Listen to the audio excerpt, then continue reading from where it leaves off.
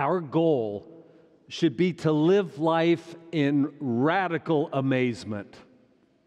To get up in the morning, look at the world in a way that takes nothing for granted. Everything is incredible. Never treat life casually. To be spiritual is to be amazed. I'm quoting the words of Rabbi Abraham Heschel. Hear now the words of our rabbi. Jesus' words can be so soothing. Words of blessed assurance. Listen. Blessed are the pure in heart, for they shall see infinite beauty, God. To be spiritual is to try to open yourself to that experience. Listen to him. Wherever two or three gather, I am there. Lo, I am with you always.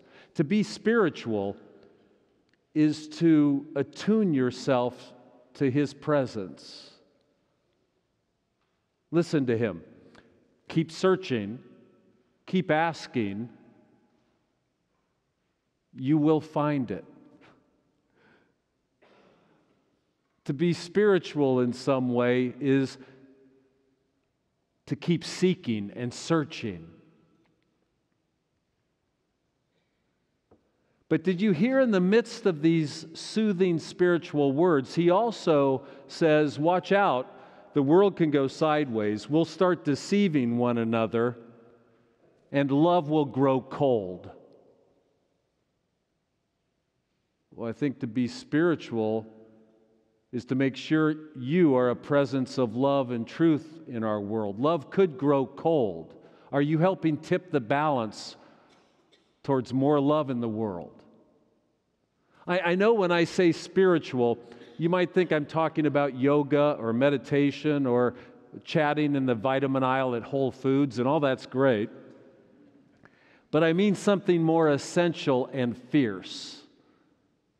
Are you part of tipping the balance towards love and hope in our world? Because love could grow cold. I'm in a sermon series called Essential Spirituality, and this now is the last segment. So I want to get back to the basics here. William James said that there are three aspects to a person. You have your material self, your social self, and your spiritual self. He said the material self is the things you have to do in this world to take care of your material fortunes and your body and how you will be. And so the material self takes most of our time, probably most of our energy. But he thought it was actually the most superficial aspect of ourselves. Then there's the social self, and he thought almost everyone knew this is more important. The social self is your family, your loved ones, your friends, your relationships. Almost everyone understands at some point in their life that's what really matters, your friends and loved ones. But then he said there's also our spiritual selves. And he thought that was the most expansive part of the human being. The spiritual self has to do with your ideas and your values and your spirituality and your religion and your hopes. He said it's the biggest part of ourselves, but it's the easiest part to neglect.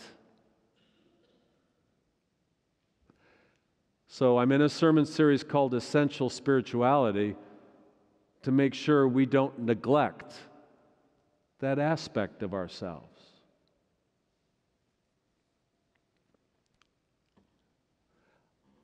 I want to tell a joke. There's this small plane with 5 passengers midair and the engine fails. The pilot comes out of the cockpit with a parachute already strapped on and addresses the passengers and says, "I have good news and I have bad news."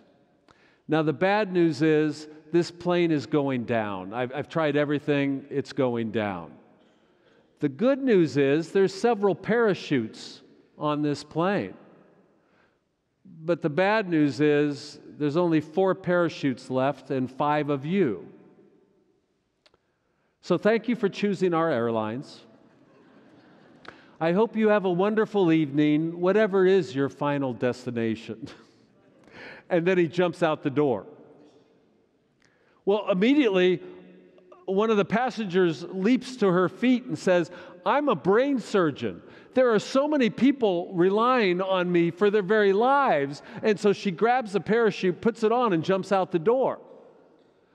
Then all of a sudden, another guy jumps up and says, "Well, I'm head of a major law firm. There are so many people we're trying to take care of right now, and surely I should get a chute." So he grabs a parachute, straps it on, and jumps out the door. And then a third person jumps up and says, "I'm the smartest person in the world. I won't even tell you my IQ. You wouldn't believe it." And they grab a pack, put it on, and jump out the door. And that leaves an elderly man and a teenage boy sitting there. The elderly man turns to the teenage boy and says, "Listen, take the last parachute. I've had a good life. You've got so much ahead of you. Take that chute and God bless you." The teenage boy is just grinning back at him and says, "Oh, no worries. There's 2 parachutes left. The smartest man in the world just grabbed my backpack and jumped out the door."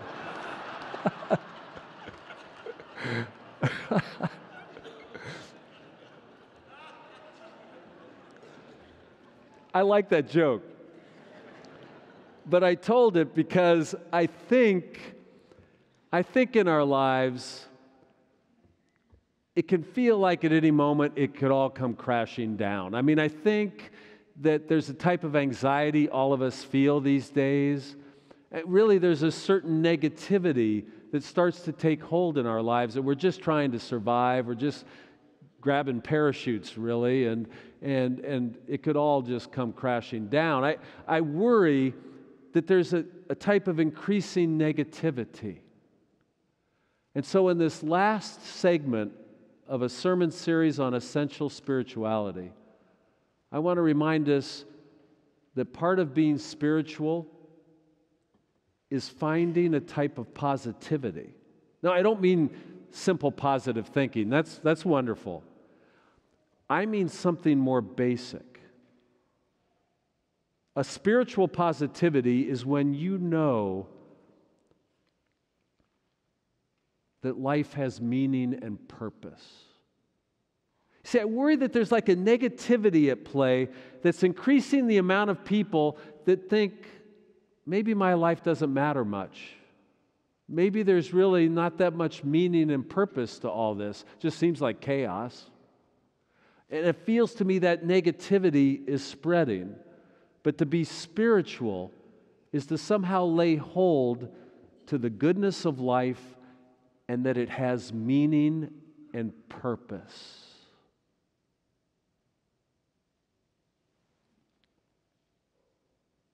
Let me remind you of maybe the most terrible word in the English language.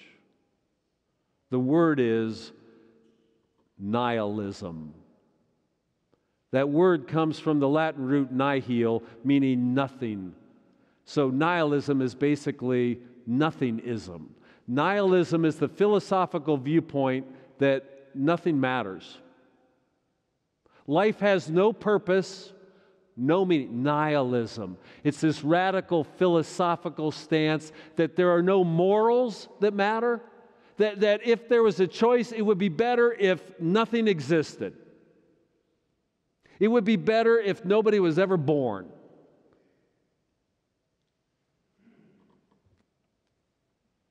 I think there's actually very few philosophical nihilists, but there's this creeping meaninglessness of people not being sure that they matter or that anything has much meaning. I think we're falling into what I would call an anthropological confusion, just meaning I'm not sure we know what being a human being is anymore. It's as if we've lost sight of that. Science will tell us that you are an animal. This is good. I mean, we're a mammal, yes, but where do you go from there? We need to know more than that. What is it to be a human being? The economy will say you're basically a consumer. Well, that's not it. Or governmental systems will say that you are a number and that they're making decisions based on big bean-counting numbers, but we're more than that. The social media will say somehow you're your avatar, whatever you're curating in the social media world, but we're losing hold of what is it to be a human being. And I worry there's more meaninglessness at play. Maybe not full-blown nihilism.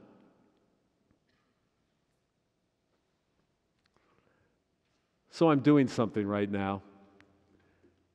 It's been maybe 20 years, but I've gone back and started watching Seinfeld episodes. It's been like 20 years, and if it's been long enough, you forget how good it is. I mean, it's really funny. And if you remember, they say that show is about nothing, right? Larry David, the creator, do you remember his mantra for the show to all the actors? The mantra was this: no hugging and no learning. It's just a show about nothing. And there's been people that have theorized that Seinfeld is promoting a nihilism, that it's not just a show about nothing, it's saying life doesn't matter, life is nothing. I think they've got that wrong, because I'm watching Seinfeld and you kind of fall in love with the characters. They're relatable and it really creates a warmth. I think it's a satire of nihilism. I think it's trying to put front and center that it could be like people will start to think that life is nothing. I think it's trying to satirize it. That's what I think. And I just saw the episode that is like the vision of how you would satirize nihilism. Do you remember the parking garage? Let me remind you, Jerry and Elaine and Kramer and George have headed out to New Jersey because Kramer needs to buy an air conditioning unit. They park in the parking garage, they go into the mall, they come back out, Kramer's carrying this big box of the air conditioner, and they can't remember where they parked. Has that ever happened to you? And then they begin to wander around this massive parking garage, searching for their car, wandering aimlessly through this parking garage. The perfect vision of life having no meaning whatsoever. Elaine had just bought a goldfish in the mall, and she's carrying this little goldfish in a saran wrap bag, right?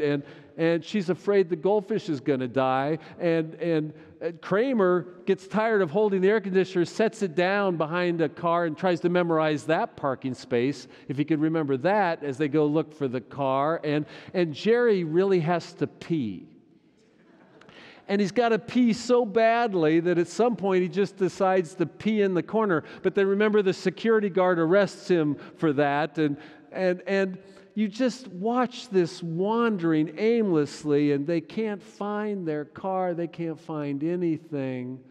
By the end of the show, they find the car, but Kramer can't remember where the air conditioning box was. They all get in their car. George has now missed his parents' anniversary. The goldfish has died, and they're sitting there in the car, but they all seem kind of happy. Oh, I think it's a perfect satire when life feels like a parking garage. So I want to use the last moments of this last segment of Essential Spirituality to make a statement, to reclaim again that our lives have meaning and purpose. So listen. There have been three basic spiritual notions that have shaped our very civilization. Indeed, they have shaped our human lives in the most basic way. Number one, that every human being has been created by God and is equal in God's sight. Number two, that we will be held in some way accountable for our actions during our lifetime. That it matters in which manner you lead your life and whether you have adhered to basic values, the way you treat people, and that the actions you choose should be noble and kind. All of this matters, the life you lead. It matters in some fundamental way. And number three is this overarching grand idea that all the aspects of our human lives, all our thoughts, all our actions, all the phenomenon of our lives, everything we do is being held together in the mind of God. That there is meaning and purpose and coherence embedded in the universe because there is God. And because there is God, there is meaning and purpose to your personal existence. You see, the essence of spirituality is, of course, a belief in God. But I don't so much mean a belief in some theology or a specific doctrine of God. I mean spirituality is living your life as if God is real, and God is real. So your life has cosmic meaning and purpose. I don't mean a belief in the exact right version of religion or adherence to the perfect Christian denomination, whatever that possibly could be. I mean that God is real, not that religion is real. God is real, and the ultimate spirituality is living as if God is real. And then who you are and how you act in your whole life, all of this matters in some ultimate way because there is God.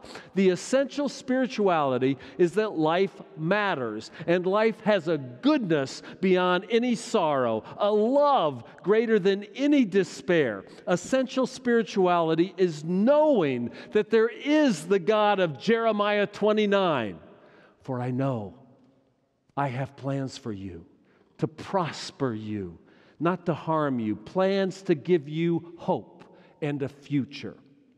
Essential spirituality is knowing that there is the God of Joshua chapter 1.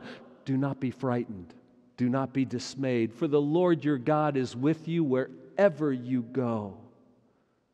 Essential spirituality is knowing that there is the God of Psalm 19, that God is real, that look around, the heavens declare the glory of God. Look up, the stars display God's handiwork. Essential spirituality is knowing that there is the God of Isaiah chapter 41. I will strengthen you, I will uphold you, you are mine. Essential spirituality is trusting that God is real, living as if God is real. Essential spirituality is looking within and becoming still and knowing there is God.